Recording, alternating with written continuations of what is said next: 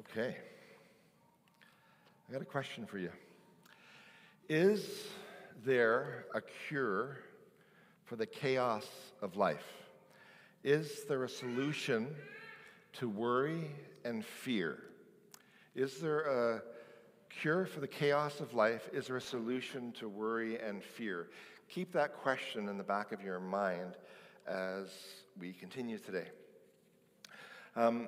In a region of Mexico, actually all over Mexico, they have hot springs, and in some regions they have a hot and cold springs side by each. And because of the convenience of that natural phenomenon, families from the community often bring their laundry and they boil their clothes in the hot spring and then they rinse them in the cold spring. And a tourist watched this procedure and commented to his Mexican guide. He said, "Wow, they must think Mother Nature is generous to freely supply such ample, clean, and hot water." The guide replied, "No, senor, there is much grumbling because she does not supply the soap." What lens do you look at life through? Do you have gratitude for all that you have, or do you tend to focus on what you don't have? Is life a problem to solve, or is it a mystery to explore? Is life one hardship after the other with little rest in between, or is life a blessing? Another way of asking this question is, how is your internal dialogue? What is your self-talk like? In the day-to-day, does your life seem to you, to yourself, and perhaps to others, to be a life that expresses thanksgiving?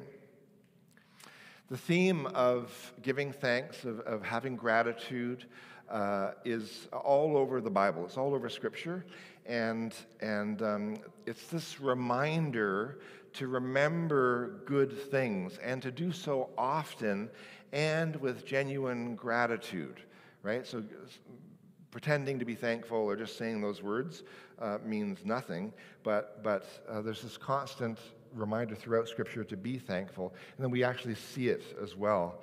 Now, in the Bible, if you're familiar with, if you spend much time in Scripture, you'll notice that you don't find anyone having a particularly pleasant time. You don't find people having a particularly pleasant time. You don't find people who are living lives of leisure, who are being encouraged to think positively about their circumstance. You just don't find that.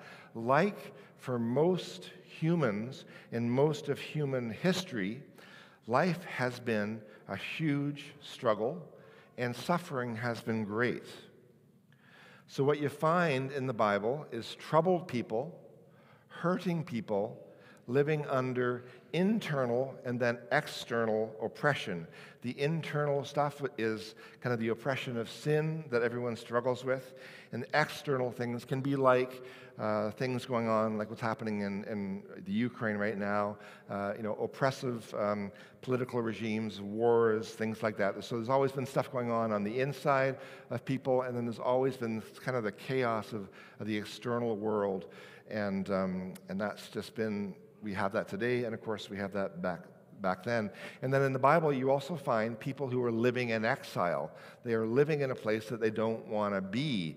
You find people living far from home, far from comfort. You find people suffering in exile. You find people, as you read Scripture, who are sick. You find people who are needy. You find people who are at the end of themselves. And then more often than not, you find those people who are at the end of themselves crying out to God in desperation. And so that's kind of what you find in the Bible. And it's not really different from what we find in our world today, as I said. It's not really so different from the way most people on this planet live. And perhaps it's not really so different from our own lives. And all those people in Scripture, just like all of us in this church, are encouraged to give thanks. Now, someone might say, well, that's rich. We might even be inclined to react badly when we hear about this idea of thanksgiving. We might complain long and hard about how truly miserable and impossible our situation, and then how the call to be thankful in the midst of that really offers no solution at all. It's no help or use at all. And some might say that the call of God in Scripture to be thankful is completely unreasonable and maybe even unkind. Again, that can come out of, and I've seen that come out of the heart of a soul that is truly hurting. And it's true that Thanksgiving is not a concrete solution to any problem. It's not about fixing stuff that's not right per se, but thankfulness is a call to live with a different perspective. It's a call to live with a different perspective. And that's just a different way of looking at life, a different way of seeing what we see, and a different way of looking at the challenges that life happens to be throwing at us right now. And there is no doubt that for many of us on this planet, including many of us here, much of life, or at least parts of life, are incredibly difficult. That's just a reality. It's a common suffering is kind of the universal norm. But God offers another way. God offers another way. A bunch of us in this congregation have been reading through the whole Bible for a number of years now, actually. And of course, that includes the Old Testament. And the Old Testament is extremely good to read. But if you have much empathy, and if you're kind of able to enter into the story, the amount of drama and suffering and hardship that are in the narratives, in the accounts, in the Old Testament can be a little overwhelming. The scripture that Jonathan read is found around the middle of the Bible in a book that's really a song book, actually, simply called the Book of Psalms. And the Psalms, like many others, or the psalm that we looked at today that Jonathan read, like a lot of the other psalms, was written by King David. King David was a fella who did not have an easy life on any level. As a young kid, he did hard work as a shepherd. He was the youngest of a bunch of brothers, and he was a shepherd. Also, while quite young, he had been actually pronounced king, had been made king, technically, but in reality, he was hunted like a dog by the person who was the current king of Israel, right? So he was promised, a divine promise that he would be king, which is great news, right? But instead, he had to put all of his energies for years into not getting killed by the current king, Saul, who was kind of loopy. David's son rebelled against him, making his life miserable. David himself did some terrible things to seriously hurt others, and he also suffered from the consequences of his own actions. And so David was a fella who was familiar with hardship.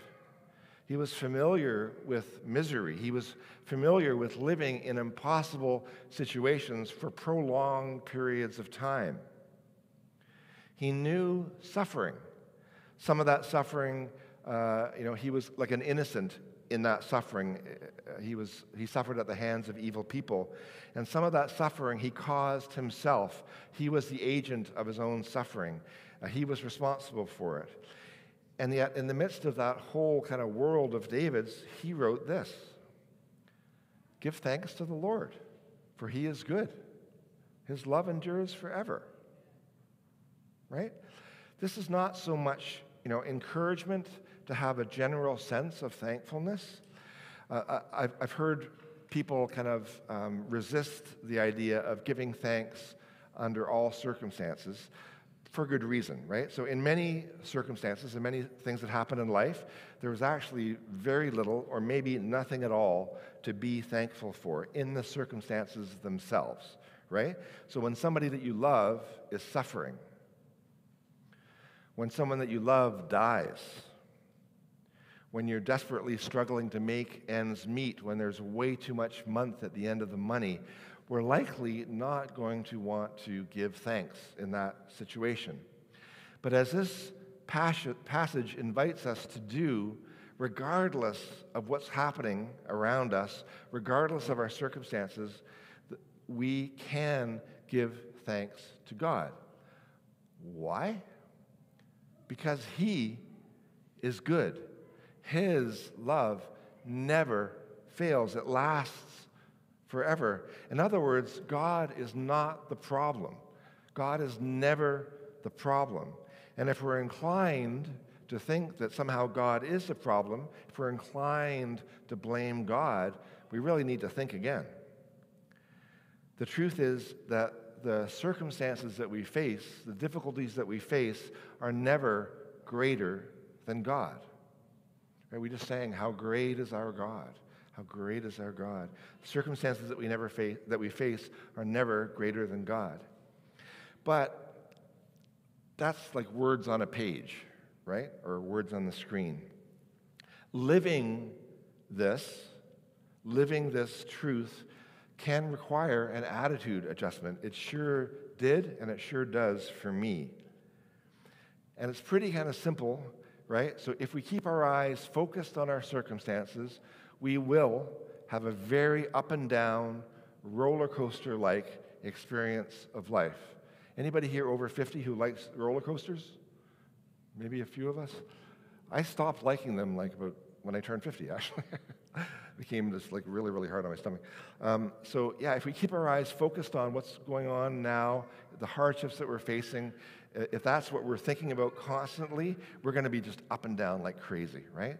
But if we keep our eyes focused on the fact that God is good and His love is never withdrawn, His love endures forever, as the Scripture says, we will lead simply much more grounded lives, meaning that the external world might be going up and down like this, but we will be much, much more steady and stable on the inside. And that will impact our world, and that will impact all those that we are in touch with. So remember, King David wrote this psalm, right? And as when he wrote most of the psalms that he wrote, his world was very topsy-turvy. It was very complicated. It was full of stress, and he had a ton of external reasons to fret, right? But David stayed grounded on the inside by remembering to give thanks to God. And by living with this attitude of gratefulness to God, he always knew that God was not the problem. His internal self-talk, his internal dialogue stayed strongly focused on God in a disciplined way, meaning that it's not easy. You don't just decide 1 second I'm going to do it, and all of a sudden, without thinking, you have to do it. It's actually an applied discipline. He stayed strongly focused on God. He ordered his life so that he was going to be able to do that. And largely because of that, he was able to overcome all of the hardships that he faced in life. His life was way more complicated than most people's lives. And then he said this, "Let the redeemed of the Lord tell their story, those he redeemed from the hand of the foe. Those he gathered from the lands, east and west, north and south, wandered in desert wastelands, finding no way to a city where they could settle," right? Let the redeemed of the Lord tell their story, right? So you've got a story. You got a story. Tell your story. If you've been a follower of Jesus for more than a couple of days, you have an experience already of God's faithfulness and God's goodness. You have an experience already of God's grace and mercy. And life, for sure, has thrown you curves. You might be suffering right here, right now. There may be suffering among those you love. That's probably harder, right? We suffer ourselves and we kind of adapt, but it's really, really hard to watch those we love suffering. But the reality is you likely do, for sure, positively, you do have a story of God doing something marvelous, something miraculous, something unexpected in your life. But here's the funny thing. Whenever God does things like I just described, he always cloaks them in coincidence. He always cloaks them in coincidence. That's his way of giving you permission and the opportunity to exercise faith and then to proclaim that God has been at work in your life. Or, on the other hand, to exercise doubt and to continue to practice being skeptical, right? He's giving you the permission to exercise faith or to not do so, right? It's his way of letting you exercise free will in the day-to-day, in the moment by moment.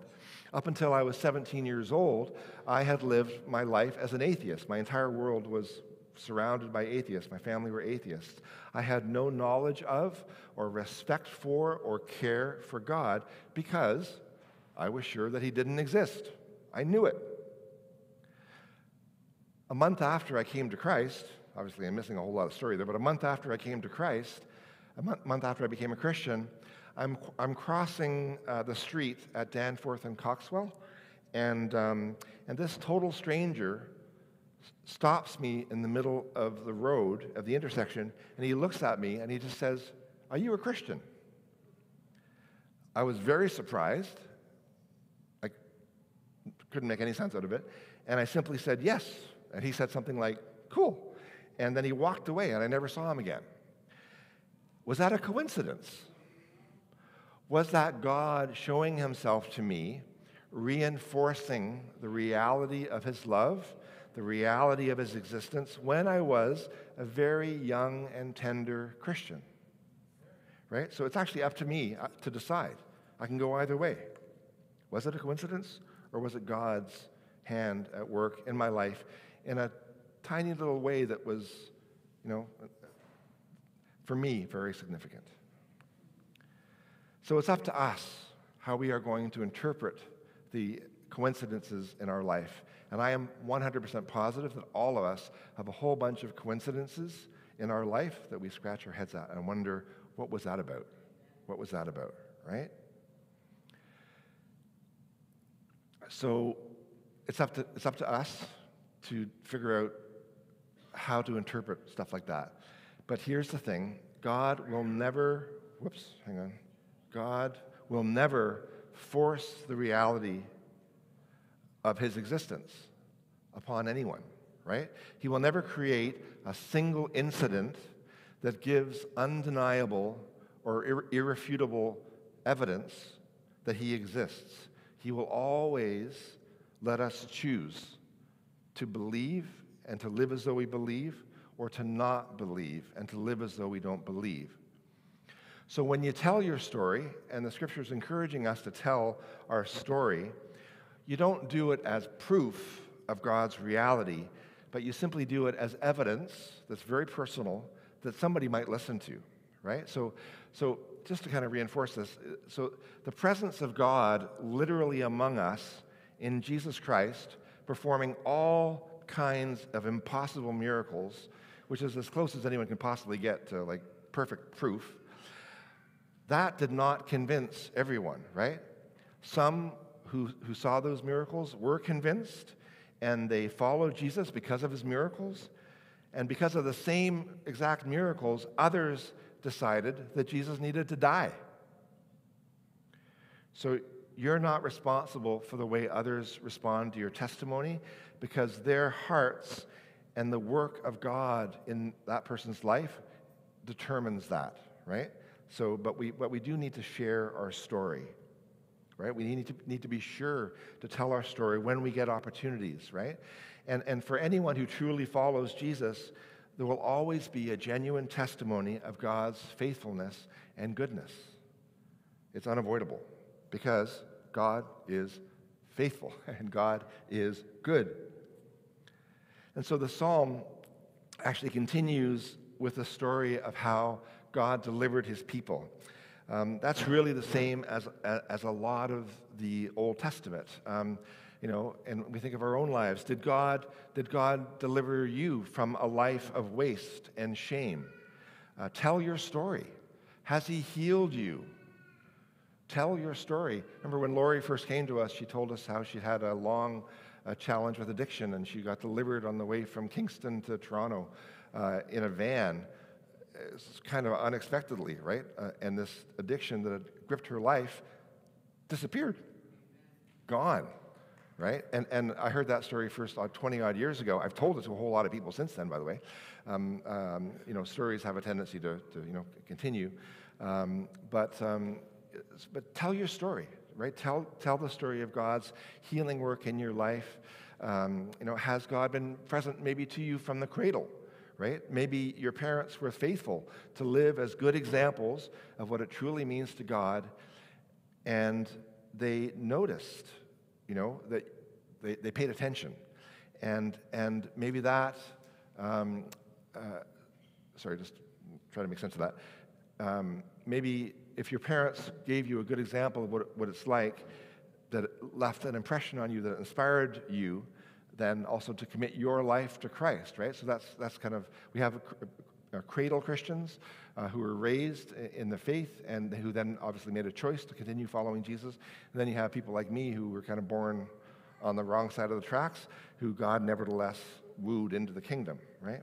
So then we have this ongoing story talking about the people of God. They were hungry and thirsty. Their lives ebbed away. Then they cried out to the Lord in their trouble, and he delivered them from their distress. He led them by a straight way to a city where they could settle. Let them give thanks to the Lord for his unfailing love and his wonderful deeds for mankind, humankind, for he satisfies the thirsty and fills the hungry with good things. So the Bible is full of stories of people who struggled, people just like me and you. And they, just like you and me, were frankly inclined more easily and naturally to complain, right? Complaining was more natural, more just easier than any kind of thanksgiving. Their lens was likely clouded with seeing life as a problem to solve, right? One hardship after the other with little rest in between. More than likely then, of course, their internal self-talk before they verbalized their complaint was probably pretty negative too. We have the thought, then we speak the thought, right? So filled with worry and fear and with thoughts like, I can't do this, this mountain is just too hard to climb. That's the state that folks were in, right? I've told the story of how my brother was once asked, do you see life as a cup half full or half empty? Do you see life as a cup half full or half empty? And he said that he saw his life as being a cup overflowing with blessing, overflowing with love, overflowing with God's grace. And he said that knowing that in a few months he would die of cancer. And he said that as he looked back at his life as a young guy, 54, his life that he knew that God had filled with joy and purpose. He said that as he anticipated the end of his own earthly life and the one that continues beyond this one. Colossians says this, so then, just as you received Christ Jesus as Lord, continue to live your lives in him, rooted and built up in him, strengthened in the faith as you were taught, and overflowing with thankfulness, right? May you and I choose to live thankfully. Thankfulness is, in fact, a big part of the cure for worry and for misery and for fear and for the chaos that surrounds us. A commitment to being people of thanksgiving means that we make the conscious choice that because God loves us, because God is good, our cups are overflowing. Our cups are overflowing. And we need to sometimes work on our internal self-talk and perhaps work on our connection with God so that we can come to that place where we can see that our lives are overflowing. The root of joy is gratefulness, right? So it's not joy that makes us grateful, it's gratefulness that makes us joyful. It starts with gratefulness. May we be mindful that God is never absent from our lives. God is never the problem. And in fact, God wants more and more to be central in our thoughts and evident in all of our actions and words. And may we be careful with our internal dialogue, with the conversation we have with ourselves. And as a result of that care, may we find that what comes out of our mouths is less and less complaining and more thanksgiving. Amen? Amen.